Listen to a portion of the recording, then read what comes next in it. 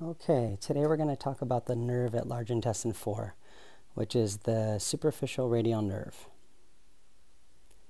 Here you can see where the green arrows are pointing. So there's a branch of the nerve that runs right along the large intestine channel. One way we find large intestine 4 is this highest point on the mound of the muscle here.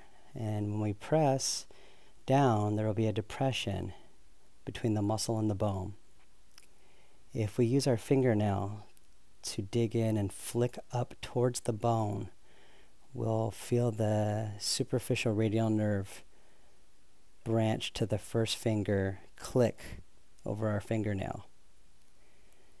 It may take a couple of attempts, but what you want to do is trap the nerve between your fingernail and the bone. So here's another method of doing it using the index finger.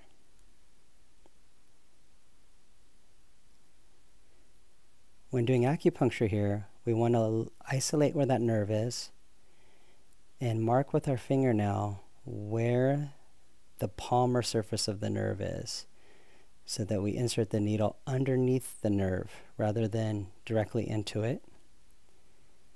And then we do our regular manipulation of the needle, trying to obtain dead qi.